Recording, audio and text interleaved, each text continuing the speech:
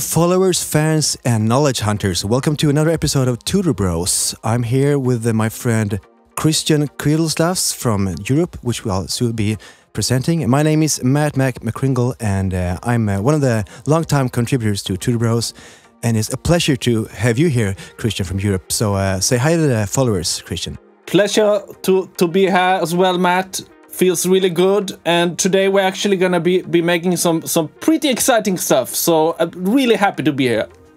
Well, today we're going to be looking at one of the most requested things that we've had from our followers, and that is logo animation. I'm sure this is something you've been doing a lot in your time as Adobe After Effects professional, so this will be a good episode, I think. Yes, and the exciting thing about logo animations is, of course, that they can be done in such a multitude of ways, really. So really exciting to bring some of my expertise to the table, and of course, as always, an honor to be working with you and of course Tutor Bros, Matt. For sure.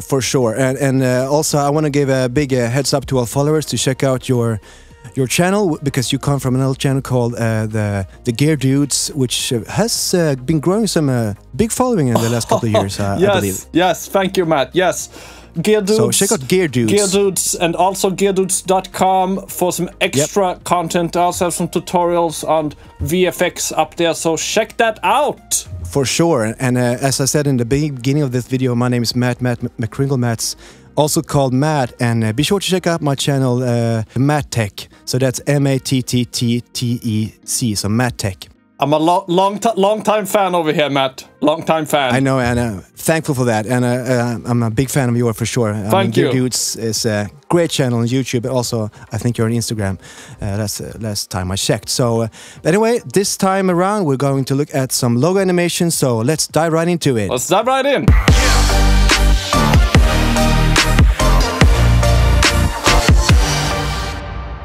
So, we're back from the diving, and now we are beginning this tutorial. And of course, the first thing we're doing here, this is something that is a common step for a long time Adobe users, is you're starting up the Adobe After Effects software. And we're going to go ahead and double click the icon. If you have it on your desktop, you might have it, if you're running a PC, you might have it on your start menu. And if you're running a Macintosh with a OS X, you might have it in your little drop menu, which is usually located at the bottom, sometimes to the left or to the right, depending on what type of settings you have, which you prefer. And I would say that I'm not judging either of these settings. I'm just, as long as you have the icon at a position that's, fast, accessible to you, that's, good for you. Yes, the important things here are to do it your way, Because that's right. Working in VFX, working in animation, and in video industry, it's always good to be comfortable. So wherever you keep your icons, let's go back here again. I actually keep my icon right here on the desktop. I will also say, before we dive into it, that I have 2019 as well. So, Matt, I don't know if you're familiar with the versions, but actually 2019 is what was called 16 before. So and that's actually a good thing to mention now. Yes, because we are using version 17 now. And to be fair, we're gonna actually open up Creative Cloud. So this is Adobe's. Yes. This is something that's good for all users, both newly found Adobe users and long-time users such as myself and you, Christian. That there are actually some proficient, I should say, difference between the different versions. Yes. That can affect how you look upon this tutorial. And definitely, I will say that most of the things we're going to cover today will be sort of common ground for, I would say, Adobe After Effects users from version 15 up until the 2020 version that we're seeing out there today. So I think we'll be version 17, as we would. I think today, for this sake of this tutorial, we're going to call it After Effects 2020 to keep it simple. But to be fair, I'm using 17.1.3 version, and the latest version of the 16, which is the last version of the 16, is actually 1.3. So this is good to have in mind.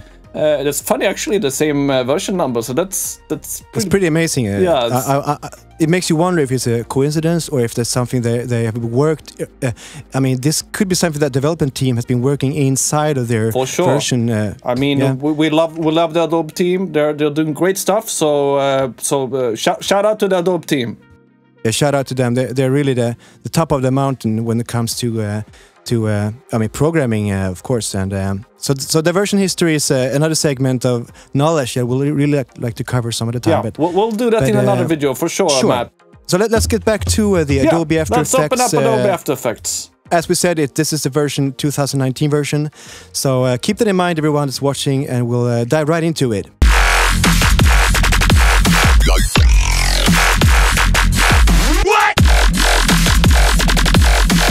So the first thing we're doing, of course, Christian here, is we're gonna take a look at the new composition, because this is the first thing you're doing every time you're starting a new project, if I'm not misinformed, right? Yeah, that's correct. So you have two options from the beginning. You could either press the new composition button, which is that is the classic one. That's what everyone uses, you know. But you also have the option of new composition from footage, which is actually kind of a misunderstood function of After Effects. Sure. You could actually use this. If I just click this, you actually have the options to choose some footage to start from. So this means, actually, to be honest, this means literally that you can start a new composition with that. It takes the settings from some footage that you found on your computer, and it will actually sort of identify the kind of footage that you're selecting, and from that information create a new composition with those specifics in mind. So that's actually a very good way of starting a new composition. That's correct, and it's a good way to get a running start on a project. You know, if you're fighting time, you have angry clients, you know, they're hunting you. Yeah, I know what you mean.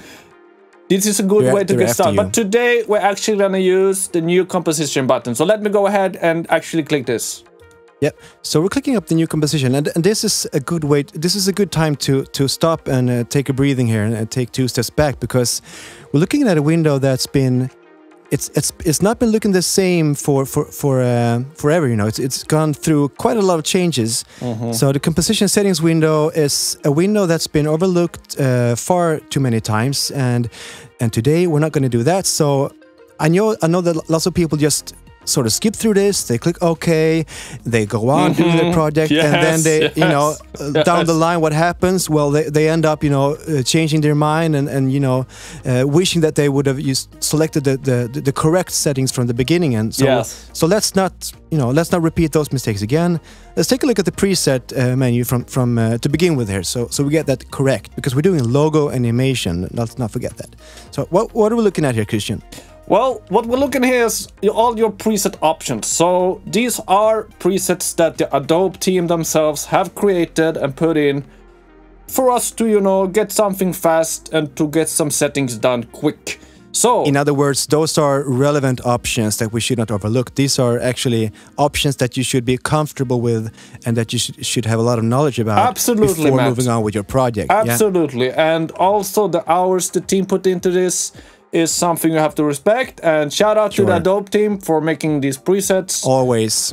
So, I mean, the settings you want to look at, if we're gonna go into detail here, the settings that are important are, of course, the HDTV settings. These are the most We're not doing formats. any other than HTV. Nowadays, HTV is the thing we're doing.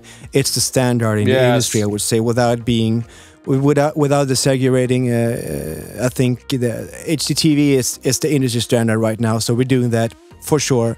And you're looking at 24 or 25. How should one think before selecting 24 or 25? And this is, should we also specify, this is 24 frames per second. Yes. So we're not leaving that information out to anyone. Well, Matt, the problem here is, if I'm just gonna click 24 here, let me show you. What's the problem here, Christian? Let me show you. So. Yeah, what happens? Well, Matt, I think the problem here is probably that the film industry today, as we all know, actually is 23.976. This is the frame per second that's mainly used in Hollywood movies, in popular cinema movies, in many German movies actually, and almost all the American movies uses the 23.976 format. So a lot of people would say that it's why such a weird numbering, why the decimals, Yeah.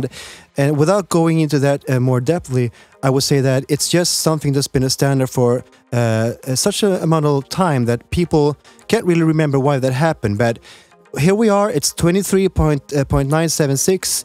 It's something that we have to accept, and as you say, this is something that a lot of the big movies use. So if you're doing a logo animation for a big company, I wouldn't say it doesn't hurt to choose this standard for frame rate. No, but I will say the problem here is if you now notice, if we go out to preset, it says custom. Yeah, well, so that thing just changed back to custom because you went in and dabbled with the frame rate. Let me show you here. If I go back to 24, we're back again. Yeah, we have the HDTV 1080 24 preset. And if I go to 25, I will show you here. We now have the HDTV 1080 25 format. 25. And yes. let me now go back to the most popular format, 23.976. So why is this? This must be confusing for so many, I mean, designers and animators out there. Why can't we do an industry standard HDTV project in 23.976 frame rate? Why is this a problem? Well, I think the problem here is again, I love the Adobe team. I think they're doing great stuff. They're basically my heroes, my biggest heroes in life. Yes, so but I think big shout this out to those guys. Big shout out, but I think this might be an overlooked feature actually. So Adobe and Thomas at Adobe, the German section, if you hear me, this needs a fix definitely. We see a lot of confused young people asking about this. Why is there no preset? So, but I will show you a super quick tip on how to fix this. So you see this little button here? Yep, I see it. This is actually where you can create your own preset. So I would say that button has been overlooked by so many users for so long because it's as if, why should I create my own preset? Isn't that something that takes extra time? Well, sure, it takes a couple of minutes, sometimes a couple of hours. I've been sitting at the preset button and doing my own presets for days. But have I won that time back? Sure I have. So this is actually something that I hope people will take to their own projects. Create your own presets, people. Absolutely. It's good for your projects. It's good for your work line, for your work timeline. It's good for your clients also in the long running. Might not be good in the short running. Yeah. So I will name this preset HDTV TV space 1080. 1080, I could have guessed. Which is the resolution. And then we're gonna punch in these numbers. So 23, comma 9 or dot, as we say in the US, 976. So there's your preset. There we are. And then of course you hit the OK button and yeah, there we are. Or you could also press the enter button on your keyboard if you have an enter key. So look at that. I mean, this is fantastic. This is why I love Adobe After Effects so much. And actually, I love the whole Adobe series, the Creative Studio. It's an amazing piece of software bundle because look at what you just did. You created an amazing preset that enables you to, every time you start up this amazing piece of software, you get your own preset without having to change anything. You have the HDTV 1080 with 23.976. It's just in there. You punch it in. It's right there. It's in the box. You can just, I mean, next time you fire up the software, you can just go on and press OK, and you're already up and running. So I mean, it's an amazing piece of tech. It's amazing, Matt. It really is. And I will say the only issue is we do not get the HDTV in the order that we necessarily would have wanted from this move, but we have it, it's usable, we will select it. So it's not alphabetical, and this is going to be the last shout out to the Adobe team, which by the way, I really love those guys, but please make it so that we can arrange the presets, including the user-generated presets, in alphabetical order, because I would really like to see the HDTV presets up in there with the other HDTV presets. So I do not like having to scroll all the way down to the bottom just to find my preset. It's in a hierarchy that I do not really appreciate, but as I said, no offense to the Adobe team at all. I just think they are amazing. So we're about to create our composition settings, so let's dive right into it.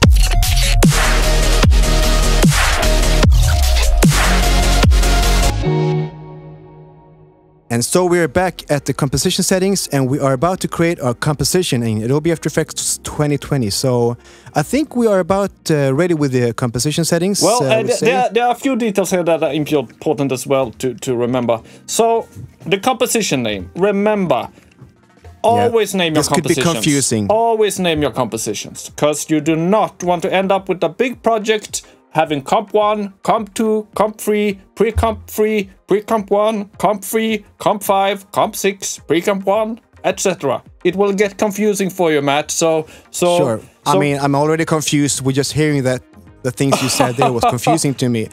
And this, Christian, is why I like to choose with you, because you always bring out the things that a lot of people would tend to forget. So thank you also for enlightening us all. This is a good example of what often goes wrong. So we're gonna name this, Matt. We're gonna name this Tutor Bros. That's us, of course. So good starters. Bros, a little mistake there. A little typo there. A typo. We're gonna call this. Sorry, logo animation, and we're gonna actually put our names here. So, oops, sorry, Matt, Christian. We're gonna call this. I'm Matt, and you're Christian. Version 1, because you never know. Okay. This is correct. I mean, a lot of people will probably say that. What's such a long composition name? But hey. You have to name your compositions and your files in a manner that allows you to later on find them. You might be looking for this project in a year, 2 years, why not 10 years ahead? And by then, you're searching your Mac or your PC, and you're searching for, hey, what did I do that time? Did I do something with a logo animation? Yeah, sure. So you type in your logo animation on your search engine, and you find tens of thousands of projects called something with a logo animation. But so this is very important. You should name your projects accordingly to exactly what they contain. So this is a Tutor Bros logo animation with Matt and Christian version 1. An excellent kind of composition name. So so we have the name, we have the preset, we have the width and height, and we have gone through the frame rate. And now for maybe one of the most important aspects of the composition settings is the resolution. So what do we do here? We have full resolution selected right now. Well, Matt, I will say, since this is a quick tutorial, we will be using the full resolution, and I will be making a video on each of these resolutions. That's gonna be on Geardudez, so check that out. I would love if you join me on those videos, Matt, and we could go through them. I'm always here for you. When it comes to Adobe, you can always count on me. So and we will link to the Geardudez videos later on. So for those who are watching this, be sure to stay tuned to this channel within a couple of months, and you will see some full depth videos about the resolution menu here in the composition settings. So, but let's move on to the time code and duration. Yeah. So time code is basically, you know, this is the starting point of your video. Yeah. And usually that's a 0, right? Because you want to begin at the beginning. That's a lot of zeros, Matt. Yeah, well, it's a couple of them. I see at least 7 of them there. So sorry, it's a little joke. Yeah, the starting point is 0. That's correct, Matt. Sorry about that. But a lot of people would wonder. I mean, is the 0 always a good starting point? And I don't think that's a valid question at all. I would say that don't even ask those kinds of questions. No, because you don't want to open up that box with me, Matt. No, that's a Pandora box you don't want to see open. There are cases. Sure. Yeah. So we're gonna leave that out for today, and we're gonna say that the start time code it's a good idea. I would say to start the time code at 0000000. Yes. So that's a good starting code. And then we have the duration here. So we're doing a logo animation today, and so how long would you say that the logo animation should be per se? I'm gonna say that the logo animation we're gonna be doing today is gonna be just about 15 seconds. But I will say, if you're gonna do 15 seconds, I think it's probably smart to double it. You know, I usually double it, so I'm gonna punch in, and this, let me be clear, what we're punching in here is not the seconds. This is actually the frame number of the second. Sure. And since we have chosen 23.976 as our frame rate, this is gonna be the max value of this box here to the right. Sure. So it's a good thing to let people know there that this might be something that even the advanced users have overseen in the years. Is that this is not, it's not seconds or milliseconds or divided seconds we're looking at. This is actually frames we're looking at. Frames, yes. So what we're looking at now is 12 seconds and 18 frames. That's the length of our composition right now. That's correct, Matt. And I'm gonna actually punch in 0, 0 here. So that is 12 seconds. That's correct. So we said 15 seconds, so we're gonna actually double that. And let me bring out my calculator. But while you do that, I can say that, as Christian said here, if you're looking at doing a logo animation that's 15 seconds long, just try to remember that most of the cases, or I would say in many cases, you will find yourself out of space in the composition, meaning that you will have to get into the modify settings of the composition later on and change the settings into a bigger number. So not having to do that is a good thing. So be sure to have a little margin in your length, the duration of the composition settings, and you'll be fine later on. That's correct, Matt. So I've calculated that it's actually, as you can see, it's 30 seconds we're gonna be needing. So that is 15 seconds times 2. It's actually in a way it's the double of the original time that we intended for. It's that's 30. correct. So 30, and let's not dwell on that. Let's dive right in.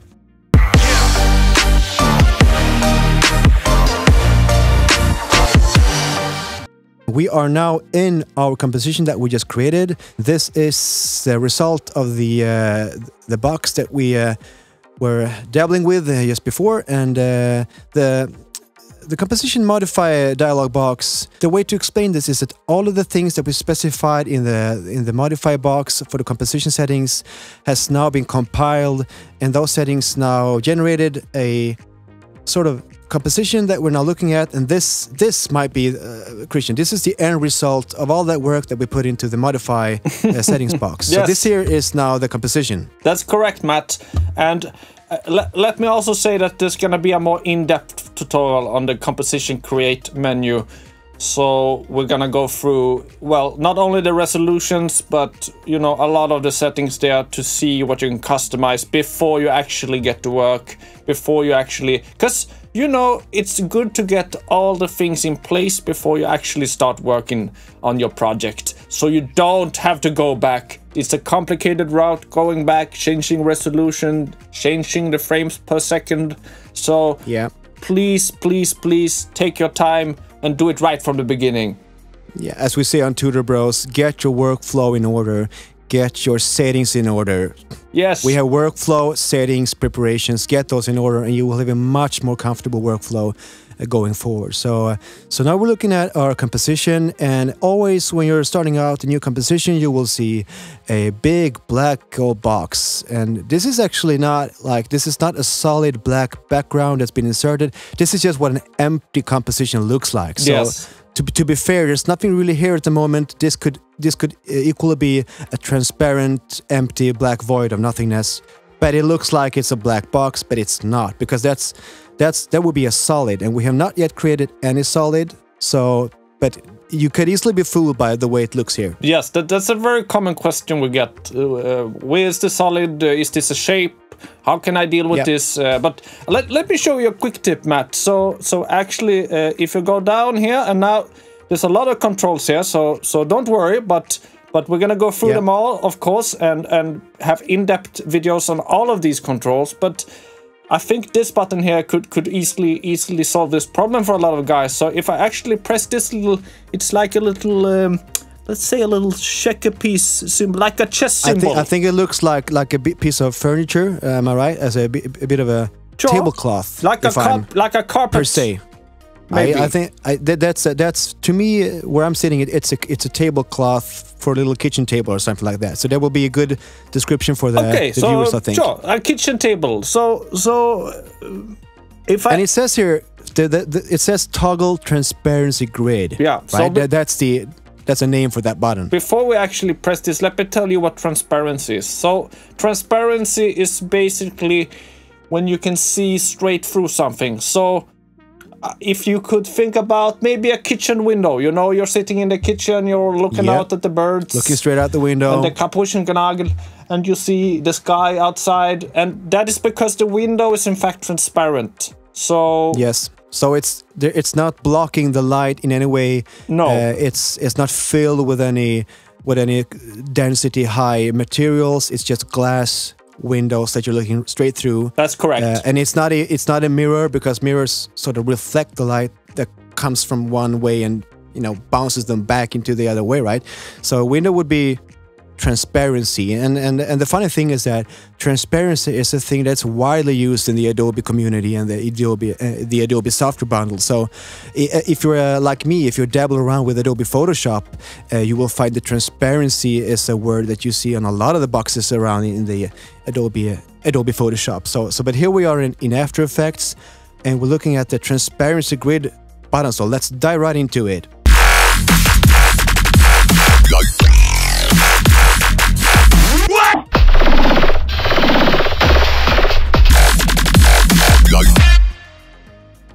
So, what happens when we're clicking the transparency grid button here? Okay, Christian? so what are we looking at here? We're gonna press this. So, if we actually press the toggle transparency grid. Oh yeah.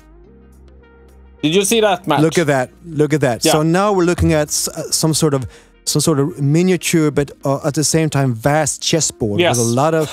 This might actually be my kind of, you know, what I'm looking at here is essentially a big old tablecloth in black and white. Yes, and I would say chess. So we are in disagreement. Sure. I mean, chess, Matt. tablecloth. We have a tomato situation here, Christian. Or yes. We could also say we have a Adobe Babobi sort of situation. Matt. Yeah.